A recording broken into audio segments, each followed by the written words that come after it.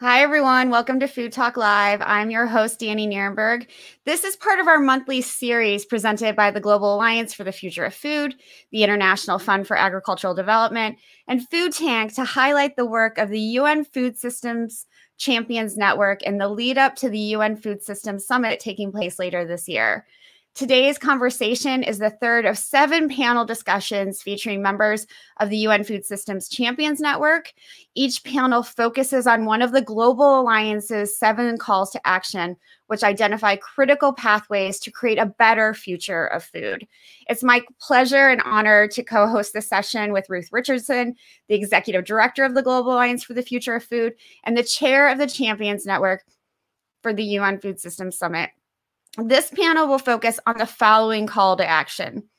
Recognize and account for the positive and negative environmental, social, and health impacts and externalities of food and agriculture system policies and practices to inform decision-making, and to mainstream this and strengthen true cost accounting and other impact assessment tools, approaches, and methodologies to mitigate risk, increase accountability, and provide transparent, consistent guidance on integrated assessment and accounting for governments, farmers, corporations, the finance and investment communities, eaters, and other relevant stakeholders. This is an issue very, very close to my heart and something that I have had the pleasure of working with Ruth for many years, So I'm really excited to introduce our panelists to talk about this idea of true cost accounting in the food system. I'm pleased to introduce Joao Campari, the global leader of WWF's food practice. He leads the network's efforts to enhance the sustainability of the global food system. He is also the chair of the UN Food Systems Summit Action Track 3, Boost Nature Positive Production. Prior to WWF, Joao held the position of Special Environmental and Sustainability Advisor to Brazil's Minister of Agriculture. He has published 2 books on the economics of deforestation and co-authored the most comprehensive study assessing the carbon mitigation potential of low-cost improvements in land management. Thanks so much for being here, Joao. Next, we have Dr. Naoko Ishii, the Executive Vice President and Inaugural Director of the Center for Global Commons at the University of Tokyo. She's also the Vice Chair of Finance for the UN Food Systems Summit Champions Network. Prior to joining the university, she served at the Global Environmental Facility as CEO and chairperson from 2012 to 2020. And she was Deputy Vice Minister of Finance in Japan from 2010 to 2012. And she is the inaugural recipient of the 2006 Anoji Jiro Memorial Prize. I'm so glad you're here. We have Michael Taylor, the director of the International Land Coalition within the International Fund for Agricultural Development. Before being appointed director in 2015, he was responsible for Africa programs and global policy at the International Land Coalition. And he was previously a program manager at the United Nations Development Program. Thanks for being here, Michael. And last but not least, we have Sandrine Dixson-Declève. She is the co-president of the Club of Rome. She divides her time between lecturing, facilitating difficult conversations, and advisory work. She holds several advisory positions for the European Commission, and she is a senior associate and faculty member of the Cambridge Institute for Sustainability Leadership and a senior associate for E3G. Thank you all so much for being here and being willing to share your expertise. Ruth, I want to turn back to you. I'm hoping you can give us some of the background on work that the Global Alliance has been doing on true cost accounting, including your accelerator, and also some of the background on the TEEB agri-food framework that you and I worked on and how that all was developed. Yeah, thanks, Danny. For sure, true cost accounting has been part of the Global Alliance for the Future of Food's DNA since we started almost 10 years ago. And for the benefit of anyone new joining us, the Global Alliance is a strategic alliance of philanthropies working together to transform food systems for today and for future generations. We have long believed that changing the tools used to assess food systems is an immediate way to take action that promotes human, animal, and planetary health. This is because today's dominant kind of simplistic economic productivity metrics like yield per hectare don't capture all the many, many ways that food systems impact the world around us. from negative impacts or externalities like habitat destruction, soil erosion, water contamination, displacement of indigenous peoples, diabetes, and so on. Or on the flip side, positive impacts like carbon sequestration, insect pollination, vibrant communities, healthy children. All of these go unaccounted for in the final price of food, in policy documents and on balance sheets, for better or for worse, depending if we're looking on the positive side or the negative side. So to help change this situation, like you say, Danny, we've been working in various ways. So in 2015, the Global Alliance started working with the UN Environment Program in collaboration with you and many others to convene over 150 scientists from 33 countries to develop what's known as the Economics of Ecosystems and Biodiversity for Agriculture and Food Initiative, also known as Agri-Food. And we launched that in 2018. This framework created a truly universal, inclusive, and comprehensive true cost accounting approach to describe the range of diverse and complex food and agriculture systems. And it's now being applied currently by governments, by businesses, and others around the world.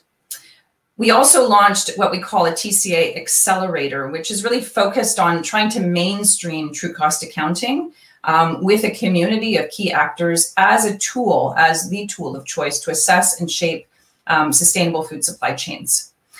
Beyond the Global Alliance, there's lots of momentum building behind kind of new holistic true cost accounting frameworks. The Dasgupta review, the SEEA, which is the System of Environmental Economic Counting, many, many others. Generally, I believe that true cost accounting has really started to take root as one of our most powerful levers of change. Specifically, as the chair of the Champions Network of the UN Food System Summit, I know that it's front and center in many of the discussions around big opportunities to transform the future of food. And I think that the UN Food System Summit is a real moment to put a spotlight on the power and potential of true cost accounting and to figure out practical ways to make it real for companies, for countries, and others. So ultimately, what we're all driving towards here is the need to ask better questions, to embrace tools that enable us to look at the full system and to use things like Agri-Food and true cost accounting to make informed, robust, equitable, and sustainable decisions about the future. So if it works for you, Danny, I'd like to use that as a jumping off point to hear from Joao as lead for Action Track 3 of the UN Food System Summit. Joao, you moderated a panel for the Global Landscapes Forum 2020 conference, where there's a lot of talk about how important local context is to climate change action. So when we talk about local context, about nature positive production, about climate, this often leads us to very difficult questions about meat consumption, deforestation, and other hot topics. How can true cost accounting help us navigate these difficult and contentious issues? You're on mute.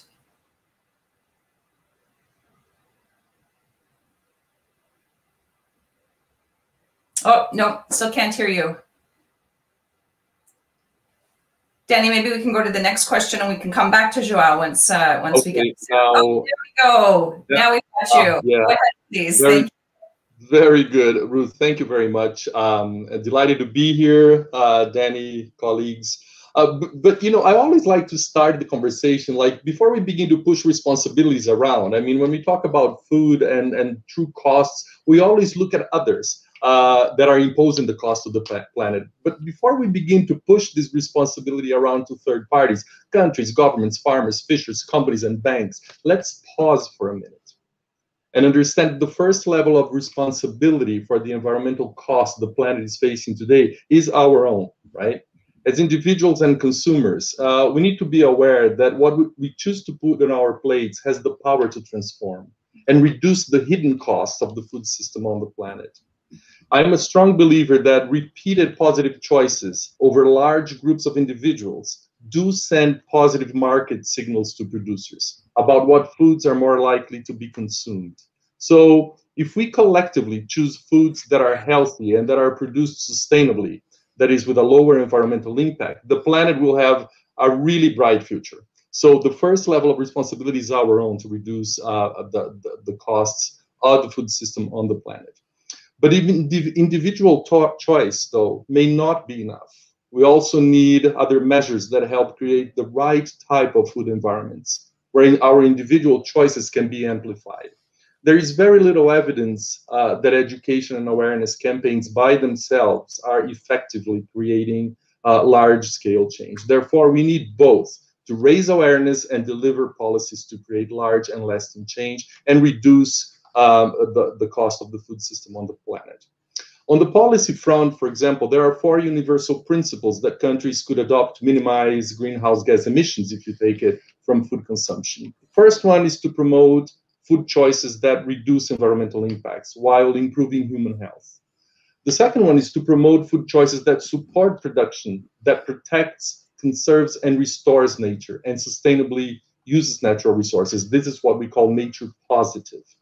The third principle that I always like to bring forward is that we need to embrace, our countries and everyone needs to embrace flexible food choices that are healthy and sustainable and that embody rich and diverse diets and traditions of that country.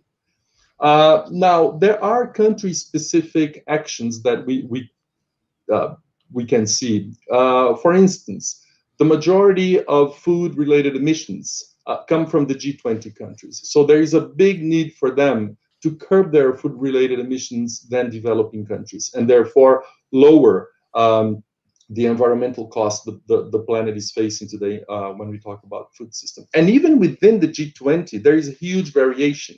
For example, Australia is the highest, while countries like India, Indonesia, and Indonesia are being relatively low. So there is no one-size-fits-all solution for reducing the costs, the environmental costs that the food system is imposing on the planet. But in fact, the sum of local actions can help deliver global public goods, such as the global reduction of greenhouse gas emissions on the planet. Yeah, let me stop here, and I look forward to the conversation moving forward. Thank you. Super interesting, Joao. Thank you. And I really appreciate you holding up both personal choice, but also within the context of, enabling environments or disenabling environments for many, and also recognizing the difference sort of around the globe in terms of, cause and effect. Lots to dig in there. But before we do that, I think we'll go to some of our other panelists. So back over to you, Danny.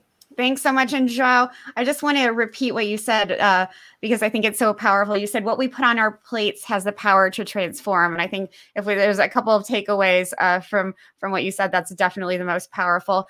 Naoko, I'd like to turn to you now. You gave an amazing TED Talk where you open with a story about a Japanese fishing village developing a social contract around not overfishing to benefit everyone over the long term, and how we need to recreate this notion of protecting shared resources on a global scale. There are so many ways that stakeholders are working together to make this happen, including through the UN Food Systems Summit. But where do you see room for improvement? And are there sectors that aren't engaging as much that really need to? Well, first, thank you so much for inviting me to this very interesting conversation. Yeah, actually, about this global commons dialogue, that what I see for the last 8 years when I was at the GF, it's a part of this UN system, I see that this managing, stewarding global commons really needs a little more than intergovernmental system. We need a more like a social contract to bring that the consumers and the investors, the smallholder farmers, and from small business to big business, and actually almost every stakeholders to manage the global commons. And as already many of you said, the current economic system doesn't really do it because that the negative or positive cost of the food system is not really counted in this transaction.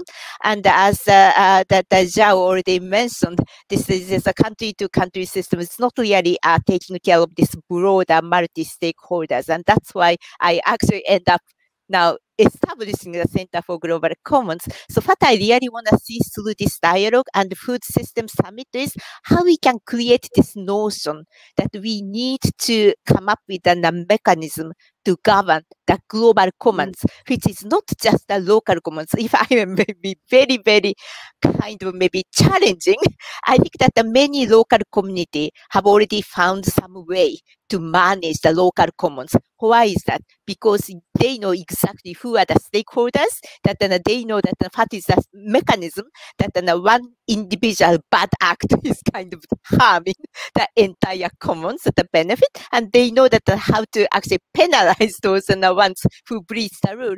That the problem we have now at this 2020 is we don't have that kind of local community, and we really don't know that the individual action is really harming or not harming, helping, not helping this global commons. So our wish, my dream is that how we can create that kind of social norm of that to take care of stewarding global commons, but also it's a very practical way forward rather than saying that yeah, it's important. We need a practical, feasible, meaningful instrument to really realize this social norm. And so that is the two things, right? That narrative, the recognition that we have a responsibility, every one of us, as Joao mentioned, that has this responsibility to steward global commons. But the second thing, what kind of practical instrument we can create at our hand? This true cost accounting is definitely the very practical way forward, because we were a little bit in the dark. But my question for this community is how practical it can be, how we can close enough to use it at our hand. Back to you. Well, I would push back on you a little bit. How practical do you think true cost accounting is for this, what you've described? How practical can it be? Well, unfortunately, as of today, I don't really see it yet. Today, I actually chaired the Japanese business community about food system, and from trading company to retail company to wholesale company to actually that producers in landscape in Indonesia, everybody is looking for the true cost, because they know that the current price doesn't include it, but they don't have that true cost information at their hand. Sure. So that is really their plea, that if this community can come up with something they can use to make the informed decision as a collective group. Thank you so much. Go ahead, Ruth. Yeah, I'd love to pick up on that, just because I think this question of how practical it can be is really critical. And maybe the way to start to think about the practicality of it is to think actually about the different end users. And so I'd love actually to turn to Sandrine. In a recent blog post for the Club of Rome called Hedge Funds versus Visionary Leaders, you discuss leaders with goals towards better climate change and labor practices, butting heads with short-sighted, profit-driven investors. So perhaps one of the end users or the audiences of this is actually those investors. So Sandrine, do you see a role for true cost accounting with the finance sector, especially as a tool to better understand the benefits of sort of climate-safe practices, even if it reduces profits in the short term? Yeah, absolutely, Ruth. And I love the way you guys have looked into all of our most recent publications. Well done, you. I just wanted to bring in the fact that Danny forgot to mention that I'm actually co-chair of Action Track 5, which is around resilience. And the reason I bring that up is not that you forgot it, Danny, but only because, don't worry, only because your question is exactly linked to that, right? I mean, coming from the Club of Rome and looking at a systems approach and knowing full well that actually we are facing a convergence of tipping points. We've just been through one of the greatest pandemic of all times. We know that actually that has had a direct impact on our food value chains. And, you know, we've talked about how we can influence what's on our plate, but let's not forget those that don't even have a choice, but don't even have actually a plate in front of them, but are suffering from hunger, etc. And this brings us to investment decisions, but the entire financial system, which is completely geared towards short-term aims, that is not looking at resilience of the world's most essential goods. I mean, food is a public good.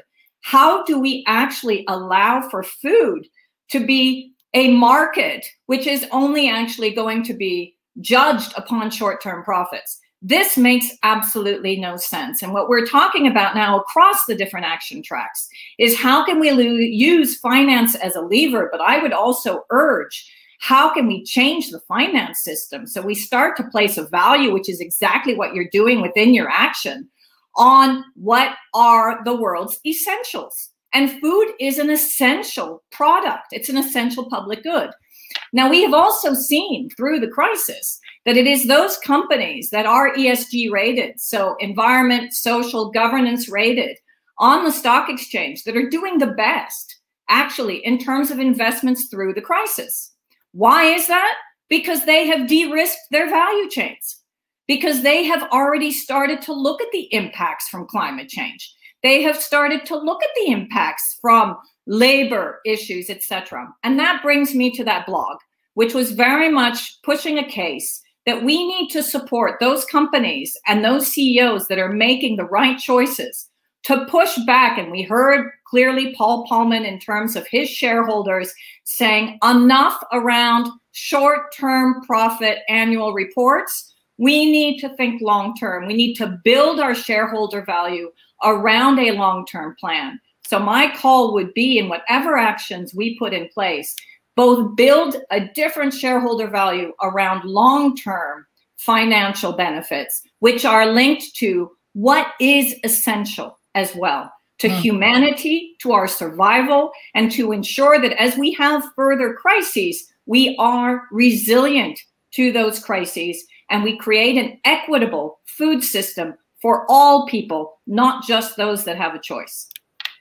Sandrine, that's fantastic. And I just want to pick up your point about using finance as a lever for change.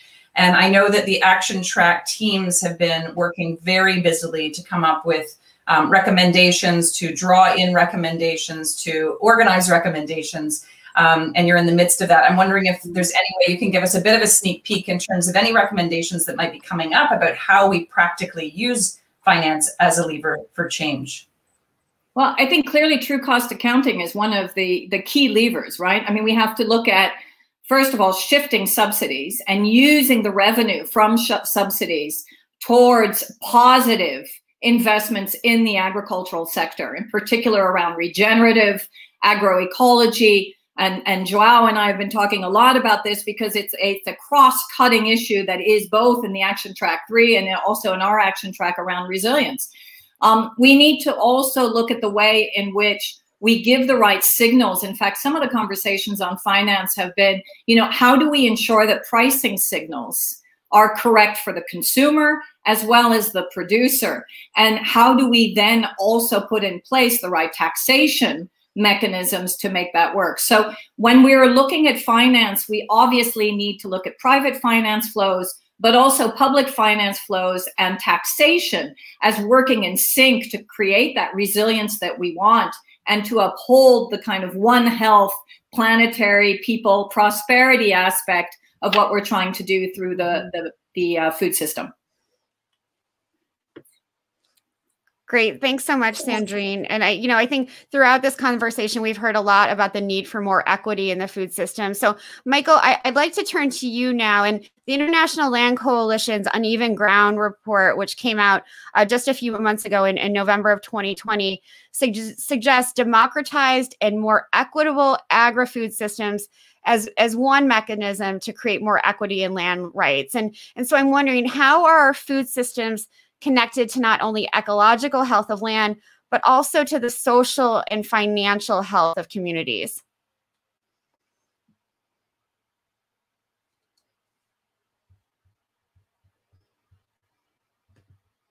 You're on mute, Michael. I'm so sorry. Excuse me. I was just thanking you for a great question and the opportunity to be part of an amazing discussion like this. And you picked up really on what for us is the key issue, that when we talk about a system, and in this case the food system, and in our case it's the International Land Coalition, the systems that underlie that of access to land and natural resources. The first thing to note is we're talking about a very unequal system. We set out at the beginning of last year with about 20 partners around the world to try and understand what is the status of land inequality, and what are the implications of that. And we were quite shocked by what we found out. Working together with the Inequality Lab of Thomas Piketty and his colleagues, we realized by the end of last year that land inequality is 40% higher than we previously thought it was. Just to give you what that means in terms of figures, that 1% of the farms in the world operate 70% of the land. So you've got we're talking about a very polarized agri-food and land system and a very unequal agri-food and land system. So in this context, coming back to your question about externalities, from our perspective, the perspective of our coalition, we're a coalition of about 250 organizations based in 80 countries around the world. Often when our members talk about these kind of issues, the language of externalities doesn't resonate, because externalities implies that the costs that are paid are costs or possibly even benefits that come on the side, and we're saying, many of our members would say the issue is not the costs you pay or the benefits that come, or the benefits that you see on the side, but really what's driving the whole system. What are we trying to achieve? And the reality is that many agri-food systems and many land systems that underpin them are orientated towards corporate agricultural production systems. More and more we see the corporatization of agriculture. Now 70% of the food in the world is produced by small farmers. And so the question really is, what kind of policy can support the food production systems of small farmers? How can we look at inclusive, environmentally sustainable, and socially equitable systems? And so the exclusion of small farmers that we see currently today is not a failure of the system. It's because the systems are deliberately designed to exclude them in many cases. One of the websites that we're part of is called the Land Matrix, and we track large-scale land transactions around the world. So there's about a bit over 1,000 land deals in that database. And that shows that an area of about 26.5 million hectares has been acquired over the last decade by large-scale corporate actors in the agricultural sector primarily, in other parts of the world, often for food production. 42% of that is in Africa. To give you an idea, that's about 10 million hectares, about the size of Iceland. Sure. Of land in the hungriest region of the earth is been taken up for these kind of corporate food systems that are not feeding people healthy food. They're not supporting local farmers. They're not benefiting the environment. They're increasing inequality. And so, if I were to think of your call to action, and maybe rephrase it from the perspective of what many of our members would say would be important, it'd be something along the lines of, how do we guide agricultural policies and decision making by inclusively defining a vision of resilient food systems that are environmentally sustainable and socially equitable? Well, Michael, that's also interesting, and these land grabs that are happening are having a huge impact on communities, as you said, especially in sub-Saharan Africa. Whenever I think about land tenure, my mind goes to women who make up about 43% of the global agricultural labor force, but lack access to not only land, but when they do have land, a recent paper just came out by Dr. William Burke at Michigan State University, talking about how women, when they do have land, they have the poorest land. They have the least nutrient-rich land. And I'm wondering, you work so closely on these issues, if you can talk about, if women, for example, had the same access to resources as their male counterparts, what the benefits of that would be, and how true cost accounting can sort of encompass those benefits. You're raising a great issue there, Danielle. It's said that women feed the world, but we would say they feed it on somebody else's land.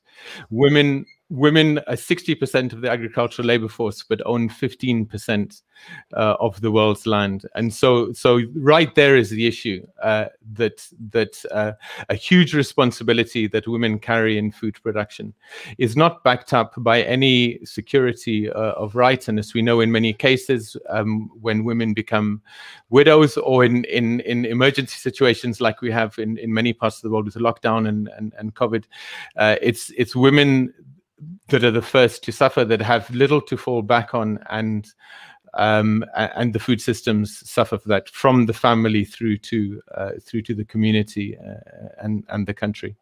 And so securing women's land rights really must be among the first of the issues that we need to deal with.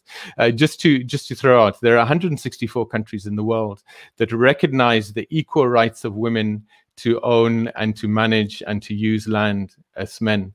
But only in 50 of those countries are those rights actually guaranteed in practice. So there's a huge task ahead of us, partly a legislative task, but really in a task of making real the aspirations that many governments hold on to, but don't actually guarantee in practice. Absolutely. Thanks so much, Michael. Ruth, if it's okay to you, there are a few questions from the audience I'd like to touch on. One is, what is the panel's opinion on how agroecology can contribute to more sustainable food systems? Whoever would like to go first. Sandrine?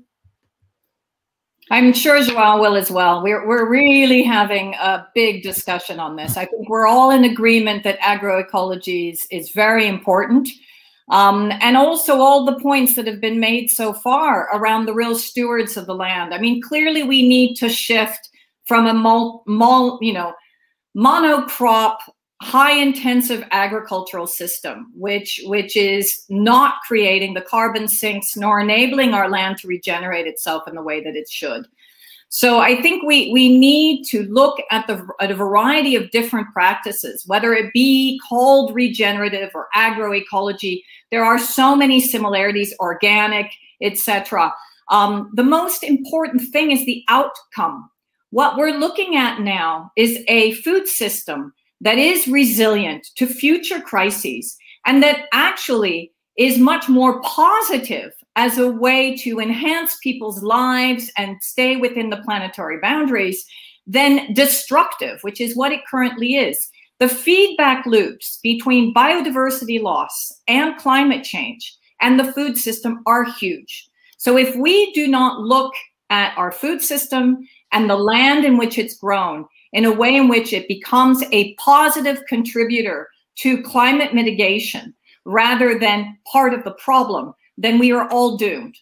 So I think it's absolutely a part of the solution. Absolutely. Joao? Yes. Can you hear me? Yes. Okay, great. Yeah, I can endorse 100% what Sandrine just said. And in the Food Systems Summit in Action Track 3, we actually are developing what we call a game-changing solution, specifically looking into agroecology. But, you know, that rely on the principles of agroecology. So I encourage you to visit the summit's website, and you are going to go into Action Track 3. We call out a box in our documents that bring the 10 elements of agroecology, from diversity to rights-based approaches to doing the right thing in agriculture. You know, so we are a big defender of agroecology, other regenerative and restorative practices, especially on soil. So it's all there. It's part of the package. We need to really now scale out these agroecological principles and agroecological practices. I'm not going to get the numbers right, but there was a huge work that CGIAR did to review thousands of papers on agroecology. And here's what they found: that the majority of those papers, these are peer-reviewed papers, really identify the benefits of agroecology to people. So the social component of agroecology is right there.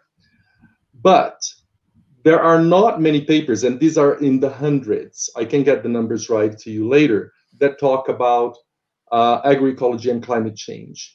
And even fewer that relate agroecology with biodiversity. So what we're trying to do in Action Track 3 is to look at agroecology from the science perspective, from the evidence perspective, to elevate the profile of agroecological principles and practices so that this can be scaled out.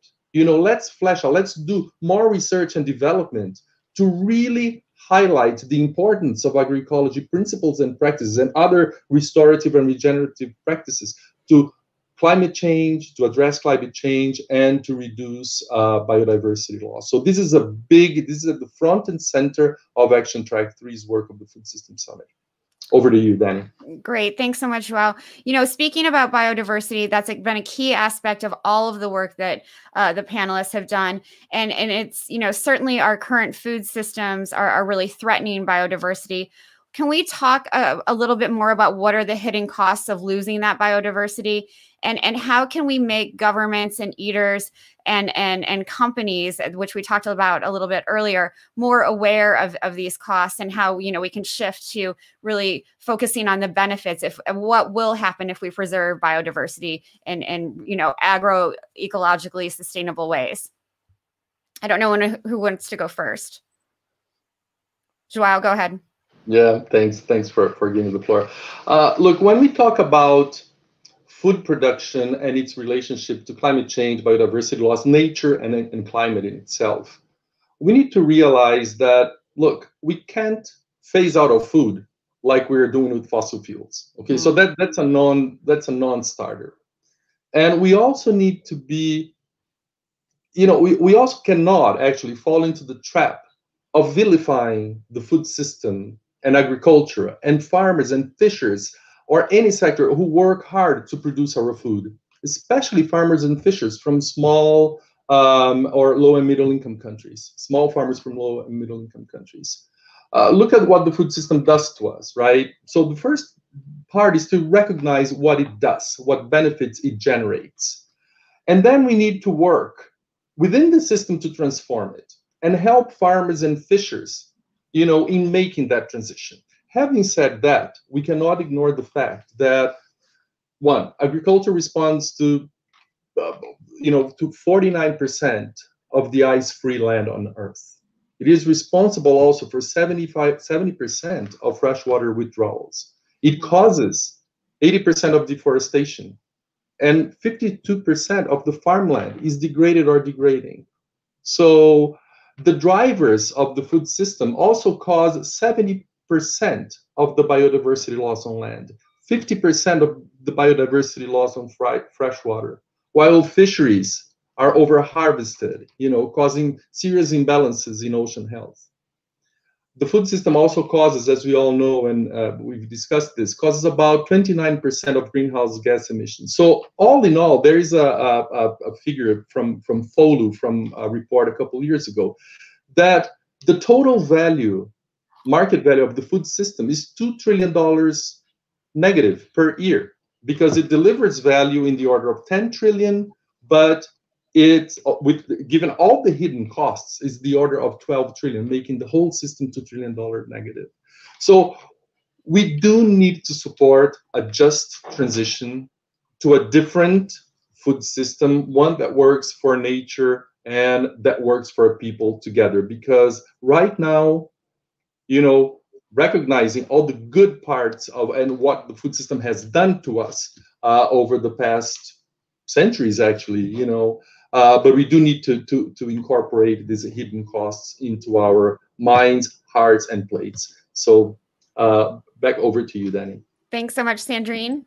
Yeah, I just wanted to build on what Joao was saying and indicate that, you know, we have to think about what are the key signals that are going out. And you mentioned again the issue with, on the one hand, we need to look at smallholders, we need to look at farmers, we need to start to look at the impact of the food system.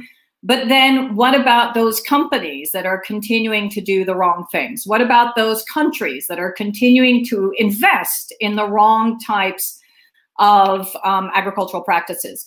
And I think it's really key at this time. Again, I mentioned the pandemic because I think one of the key learnings has been that actually food truly is essential. So if we go back to food is essential, therefore, we need to take some control of the way in which food is produced and the impacts that it has on our environment. The way to do that is true cost accounting, but it's to do it in a way in which it is fully integrated in national budgets. It is fully integrated in the way in which our major multilateral development banks are giving assistance.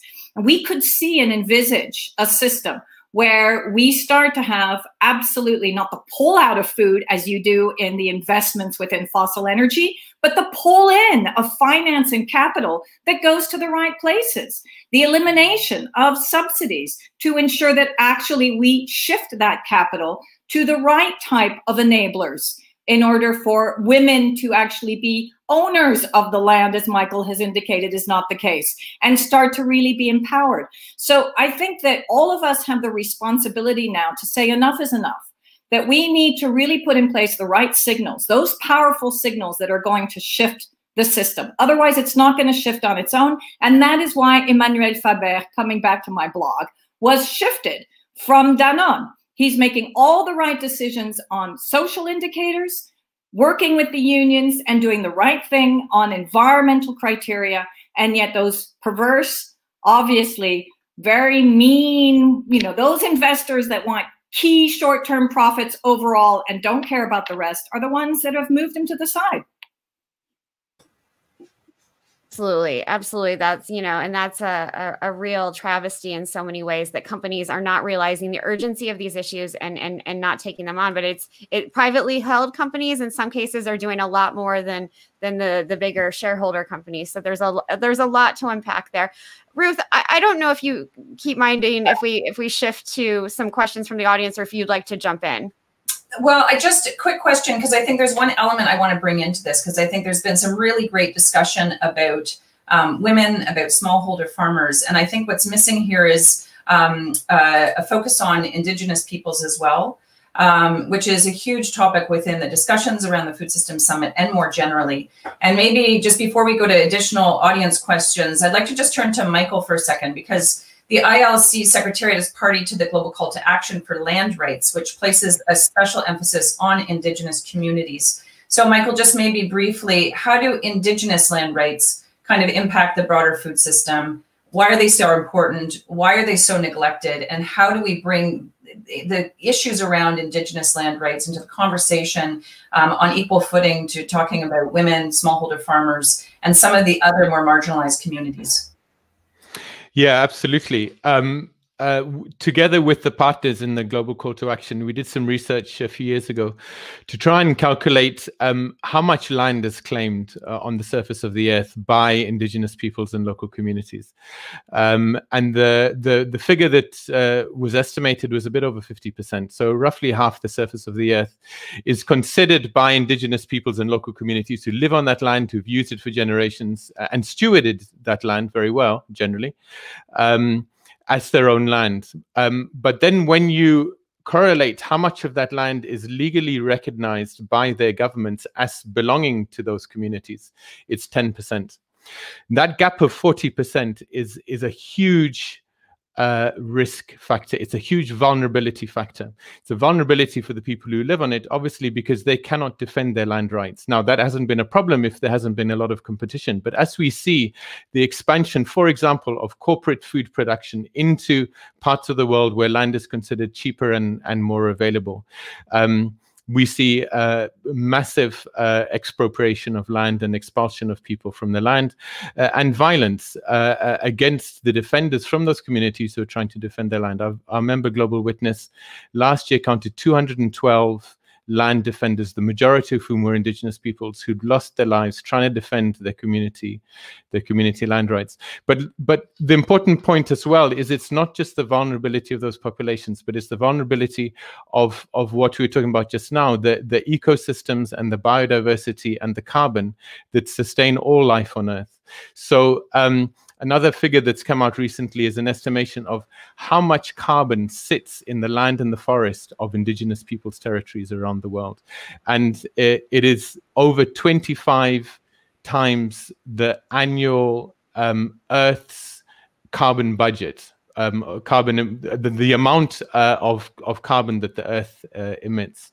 So it's a massive amount, in the region of hundreds of billions of tons. So if we're going to think about sustainable systems, sustainable production systems, whether it's food production or maintaining biodiversity or maintaining the water towers that feed many urban areas, then recognizing the land rights of indigenous peoples is not just their right. It's not just the right thing to do. It is the right thing to do because it's their land, but it's also good for the rest of us. And a lot of the work that we're trying to do is trying to close that gap, get that 10% further up towards the 50%, which is where it should be. Thank you so much, Michael. It's super important, and I really appreciate you making the connection to peace and conflict. I think that's another big part of the food system as we think about a systems perspective. I've also seen a shout out in some of the comments from the audience for youth and a real need to focus on youth. Of course, that's a really strong priority for the UN Food Systems Summit, so appreciate that. And Danny, I'm seeing tons of stuff in here. It's so rich around seed saving, around corporate consolidation of supply chains, you know, you name it, it's in here, which is fantastic to see that kind of engagement. So maybe back over to you for a few more audience questions. Sure. I love this audience so much. Thank you all for being so engaged. There have been some questions about circular economy. So Naoko, I'm hoping I can turn to you and shift gears a little bit. You've written extensively about the benefits of circular economy in connection with your work at the GEF, co-chairing the platform for accelerating the circular economy. And I'm wondering if you can answer the question, how could wasted resources be funneled back into production? And how do you think, you know, a TCA framework or the Tea, Agri-Food framework that we discussed before could help facilitate that? Wow, it's a big question.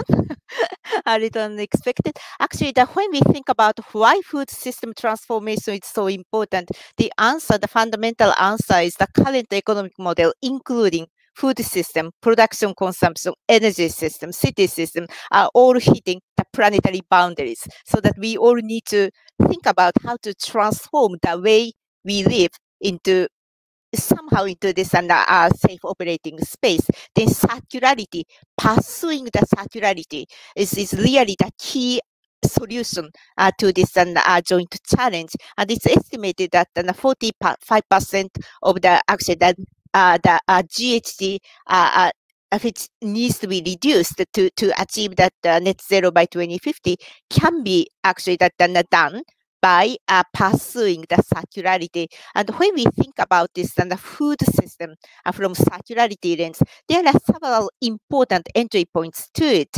Actually, when people think about circularity, originally it was more like a plastic, that how to stem that the plastic going into the ocean, but it's much deeper. It's really related to our way of producing and consuming in terms of the food. It's all applied to that where the fertilizer comes from, and if we apply the fertilizer in the right way, and how we can actually think about this the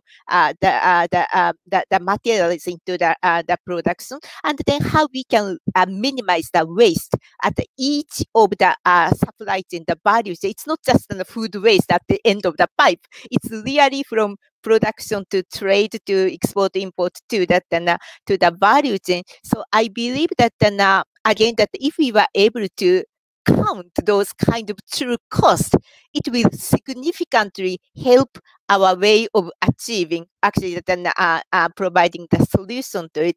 There is some good news is that digitalization, the blockchain, that will definitely help us to make our value chain much more efficient and effective, so that we have some very sweet spot, the bright light to achieve it.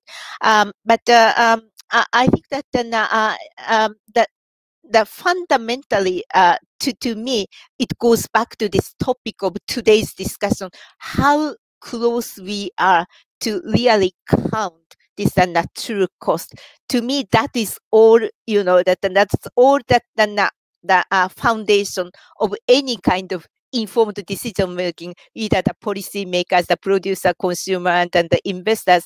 And my question for this panel and for the audience is this a good way for us to think that can we borrow that the climate change path from TCFD to this narrative that is that the nature can really follow this climate pathway? Can we shorten that long digestion period a little shorter, or we need more than that because nature is not necessarily that easy to count like carbon? So that it seems to me we can learn from the climate change actually that go through or evolve, but we need a little bit more than climate change because it's complexity of the nature. So I hope that I do answer your question, but let me get back to you. Over to you. Thanks so much. And I think, you know, we do have to keep looking at this so holistically and so broadly. But your question to the panelists, I wonder if anyone wants to comment on that. Anyone? It's a big question. I asked her a big question. I'd like to go back to the point about youth, Sandrine, and the Club of Rome focuses on youth leadership and intergenerational dialogues. And I'm wondering, you know, what recommendations you have for youth who might be watching this, young people who want to get more involved in true cost accounting or, you know, the UN Food Systems Summit, and how they can be part of the solution.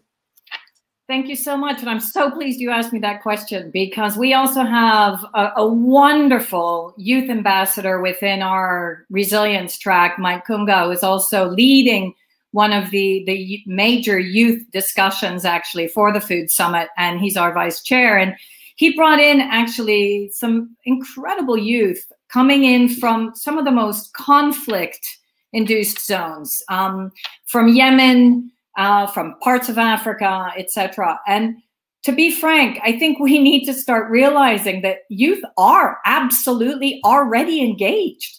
They are part of the solution. They're the ones that are actually setting up nutrition banks.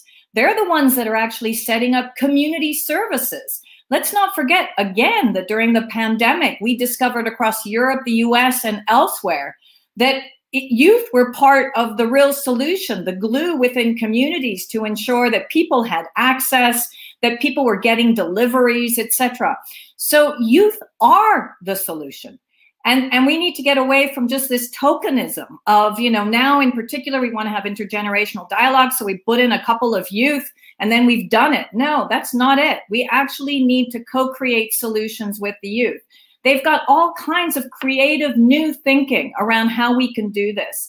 Part of the conversation that we've also had is how can you put in place the right disaster and risk management systems that are both centralized and decentralized. And within that, women and youth are going to play a huge role, because the decentralization aspect is all around community leadership. And knowing also that youth are wanting, also within university structures, to better understand complexity, to better be part of the future, rather than just to be told that because you're going on a climate march, you're trying to skip out of school. No, actually going on the climate march is that you're trying to ensure that actually your future is bigger and brighter than what it is today. And that's more important than going to school. So we have to totally forget the past around how we envisaged youth and really bring in youth as the glue in terms of some of the future solutions, and their innovation as really enablers in terms of this co-creation in the new food summit that we want to have. Absolutely. That was so well said, so beautifully said. And I love that you said youth are the glue that are holding communities together, especially during COVID. It's something that I've seen and talked to a lot of youth about. So it's wonderful. I want to make sure that Ruth has enough time to sort of bring this all together for us. Thank you all so much for your really rich dialogue. This has been fascinating. Ruth, over to you. Awesome. Well, thank you. I've been madly scribbling away here as you've all been providing amazing insights. So let me try. It's a tough task, but let me try. So the first point, I think, is back to Sandrine's point, that food is a public good. It is essential, and that has to override every conversation we have around the Food Systems Summit, around food systems transformation, and around all the deep food issues that we're all grappling with. The second thing, sort of connected to that, but slightly different, is Naoko's very good point about how the economic system doesn't do it anymore. We really need to focus on social contract and think very differently about the ways that we're coming together around food systems change from a different angle, and not just making a priority focused on profit and short-term goals. The third thing I want to say that I've heard from all of you is the deep, deep issues of equity, and really recognizing those, as Sandrine said, who have no choice and no plate. Michael also spoke about smallholders and increasing inequity. We've talked about women, Indigenous people. You know, this really has to be held up as a core principle of any solution that we identify, not just solutions that are, you know, scalable and actionable and all of that, but solutions that really attend to the deep values that we hold as a global community, like equity and inclusion. The fourth thing I would like to hold up is that finance is a lever for change. True cost accounting is a really powerful lever of change. And I think a number of you have said the financial system itself needs to be overhauled. And we really have to have bold ambitions around how we're thinking about finance and how we're pivoting away from finance that prioritizes kind of negative impacts to prioritize financial systems that have positive impacts. Number 5, there are a bunch of specifics that were elevated. So practical instruments, practical tools like TBagri-Food, like true cost accounting. There was a lot of chat in the chat box, the comments from the audience as well as from the panelists around the importance of agroecology, regenerative agriculture, whatever terminology you use. You know, agriculture that is done according to ecological principles that work in harmony with this beautiful planet that we have, and not against this beautiful planet we have. Other specifics, we talked about subsidies, taxes, pulling in positive investments, connecting the local and global. Naoko talked about the local commons and the global commons, of course, Indigenous land rights. And finally, I just want to say that this is part of a series looking at the Global Alliance's 7 calls to action. Number 1 is inclusive participatory rights-based governance. Number 2 is public research for public good.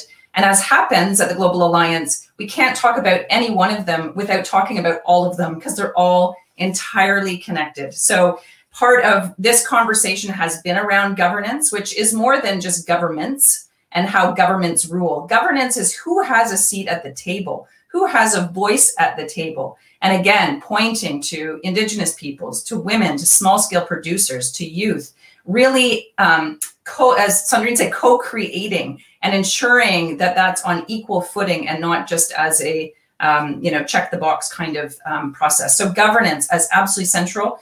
And then public research for public good. Joao, you were talking about science and evidence, research and development around agroecology, and really ensuring that we start to pivot towards looking at the research we need that is in the service of food as a public good.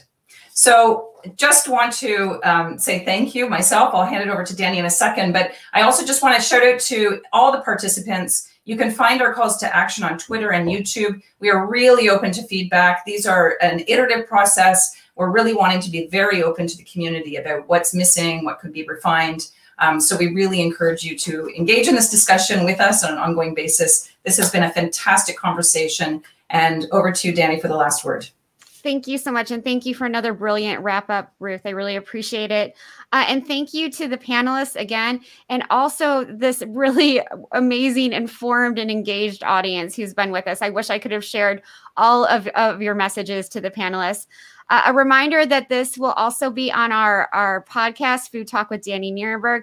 And I hope you'll all join us on April 7th at 9 a.m. Eastern Time, when we'll be discussing developing sustainable fiscal policy for the food system. Thank you all again. Please stay safe.